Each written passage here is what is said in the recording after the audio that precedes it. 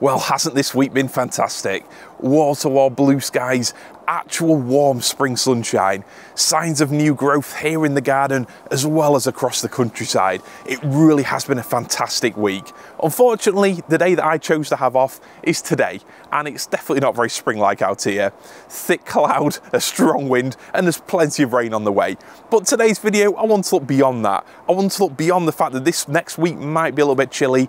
It's something you can do now that will improve your summer display this year. I want to talk about feeding. Specifically, the product that I'd recommend you use for feeding your tropical style or exotic garden this spring and set them up for an amazing summer display this year. So let's get started. Every time the wind picks up then, the blossom from next door's cherry trees is falling all around me like confetti. They really have put on an incredible display this spring. But before I talk about the specific product, which for me, when it comes to feeding your garden, is simply the best compromise between easy to use, affordable, great not just for your plants, but the health of the garden soil beneath them as well. You might be able to see a quick sneak peek of it there as I move. Don't worry, it's not some new and untested product. This has very much been a gardener's favourite for years. It's certainly nothing new, and if you saw my video last spring looking at chicken manure pellets, then this is definitely along the same theme. Same fertiliser, different day if you like, but with a bit of a twist, and I think it's even easier to use. But before I talk about that, I want to talk more generally about how to improve your soil and feed a tropical style garden in general. Personally, I think that whilst a lot of these plants are very adaptable and can grow in a wide range of soils, as long as you're considerate about where you plant plants in the first place, then generally speaking, most will grow away in UK garden soils without a huge amount of fertiliser.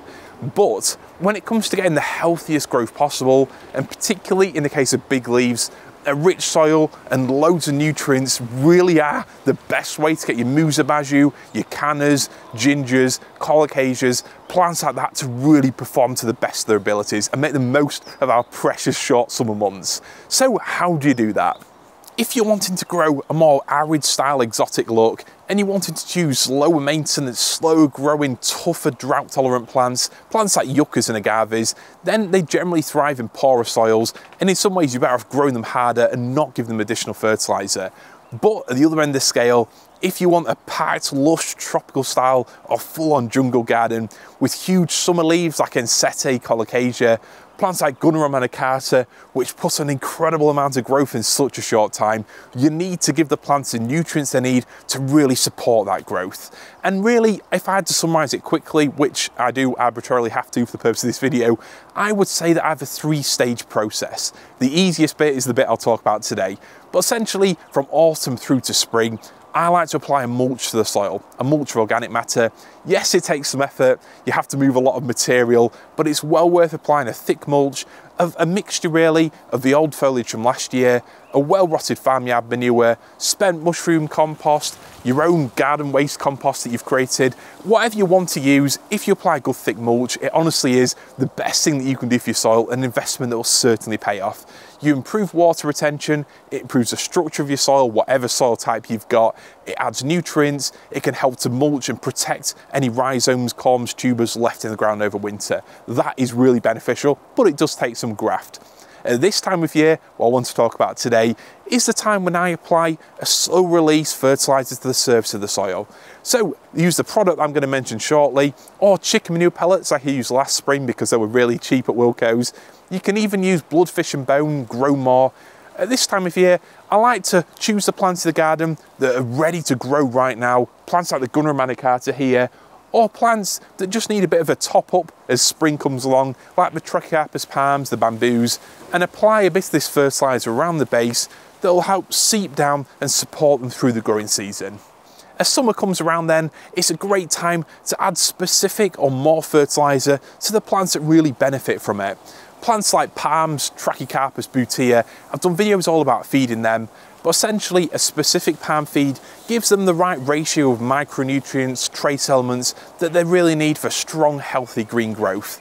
And then plants like the musabaju, the canna, the big grasses, the real jungle plants, they need as much nitrogen as they can possibly get to put that big growth on. So it's well worth giving them a rich nitrogen feed every month or so from May through to August to really support that growth. So that's a rough summary of what I do. Wintertime, improve the soil. Springtime, add a slow release fertilizer to support this growth long term. And then in summer, I like to give specific feed to really top up the plants that benefit from it. But today we're at stage 2, applying the slow release fertilizer, and I want to tell you a bit more about the product I'll be using this year.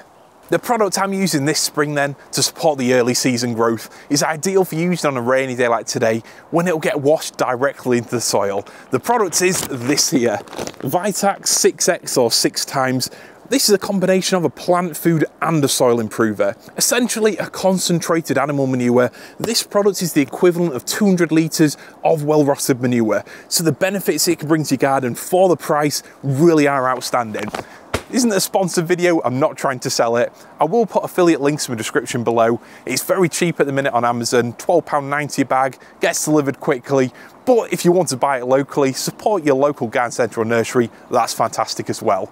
But anyway, this is starting to sound like a sales pitch, so let me tell you more about the actual benefits of this product and why I'm using it here in my garden. The first reason then why I think this is a great product, there's no escaping it, it has to be the price. At the minute, if you use the link in the description below, it's £12.90 for a 15 kilo bag, and that includes free delivery, so you can't really go wrong.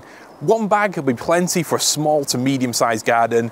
Here, I bought a few bags so I can really give the plants like Gunnera and Musabaju the best start possible. Secondly, it's incredibly easy to use. You can either use gloves or just a trowel and simply put handfuls or scoopfuls of it around the plants. I don't have any specific method here, other than when it comes to the evergreen plants like bamboo and trachycarpus, I generally put about one trowel or good handful around each plant.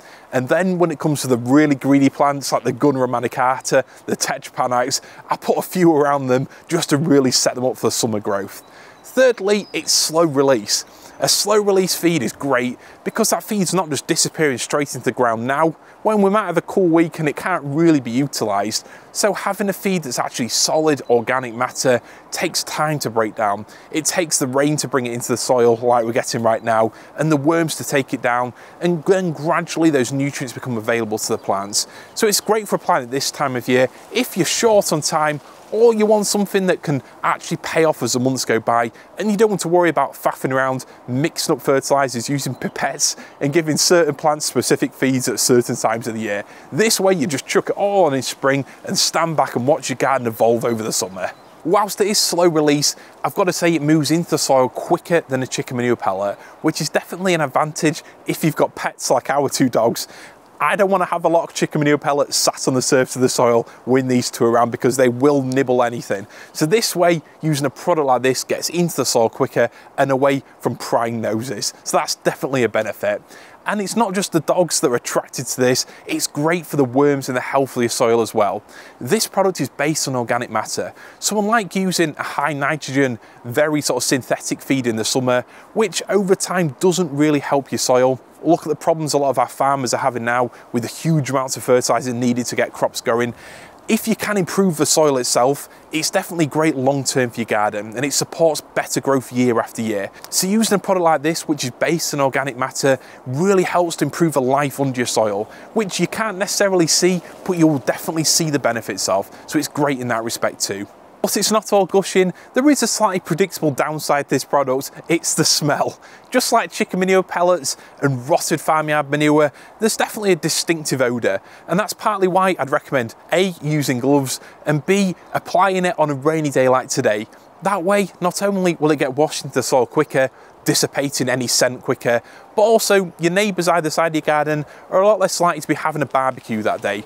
Because as much as I'm sure they'll appreciate hearing about the benefits of this for your plants and the health of your garden soil, that won't make up for all the guests being put off the food. So definitely apply it on a rainy day, not on a Sunday morning when we've got some glorious sun forecast, which we hopefully will have soon. Interestingly, if you go onto the Amazon link for this, they use a 5-star rating to rate different attributes of their products.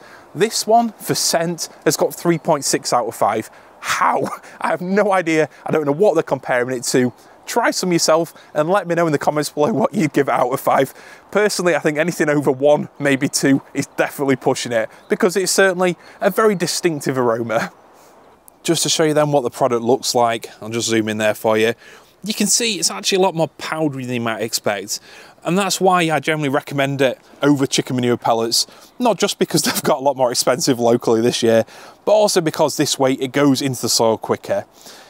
When it comes to the question of when should you use it, I think now is a great time, mid-April through to May, to give the first application of this product. And yes, it does say it's a slow release and feeds throughout the year, but when it comes to greedy plants like Gunnera manicata and the other big leaf summer tropicals, I think it's well worth topping it up with some more in maybe another month or so, and then probably every 6 weeks or so through the summer. Nothing precise, and when it comes to precision, an equal lack of actually measuring things come to applying it as well. So I simply get a trowel, or you can use gloves, definitely use gloves whatever you use, don't do what I'm doing. Get some on the trowel like that. When it comes to, ideally don't drop it all over your garden trying to juggle a camera. When it comes to plants like Fatsia japonica, tree ferns and bamboos, I simply just sprinkle it around the base and let the rain do the rest. When it comes to the Gunnera manicata, the real big greedy plants, then it's simply just a case of adding a few trowel or handfuls around the base of the plant and let the rain work it in. And that way you know your plant is set up for the amazing spring growth that's going to follow. Obviously, if there isn't any rain forecast, then it's definitely worth getting a hose or sprinkler out and letting that wash this into the soil. But really, it couldn't be any easier than that. Spread it around your garden, don't be too precise, and really prioritise the plants with the big leaves that can put on a huge amount of growth in a few months over spring. I'm sure you'll agree then that that was a completely and utterly pointless demonstration, and you're more than capable of applying a handful of this around the base of plants like young Trachycarpus palms, bamboos, shrubs like Fatsia japonica to really get them perky and looking healthy this spring. And then when it comes to the bigger leaf, fast growing plants like Gunnera manicata, Musa baju, Tetrapanax, a few handfuls around the base gives them all the nutrition they need for some really huge growth this spring. It really is as simple as that. So is this product a one-stop tropical garden feeding solution? Maybe, probably not, but to me it's a great compromise and something that's really beneficial to do right now. Sure, applying a thick layer of rotted organic matter in winter is the best thing that you can do for your garden soil, but it takes a lot of time, a fair amount of effort, it's often rainy and cold outside, and it can be expensive if you're buying it in as well. And likewise, in summer, you can apply a lot of plant-specific fertilisers, dilute them down, but again, can be very expensive when you're paying £10–15 a small bottle, and it takes a lot of time to get the right ratios and water every plant in your garden by hand. So to me, using a product like this is a great way of getting the best of both worlds. You're getting organic matter in the soil, and you're also giving your plants the food they need for a lot of growth without spending a huge amount of money. If you want to buy this, like I said, there's a link in the description below, but also chicken manure pellets, blood, fish and bone, grow more, they all do a similar kind of job really well. And now is a great time for you to apply this to your garden, let the rain wash it in, and that way you're actually doing something productive now before it's time to plant out the summer tropical display and really look forward to what's going to happen this season. I hope you've enjoyed this video. Maybe enjoyed might be a bit of a stretch, but it might have given you a gentle reminder that there is something you can do now while it's grey and rainy outside to help improve your summer display this year. Thanks a lot for watching. I'll see you in the next one. See you later.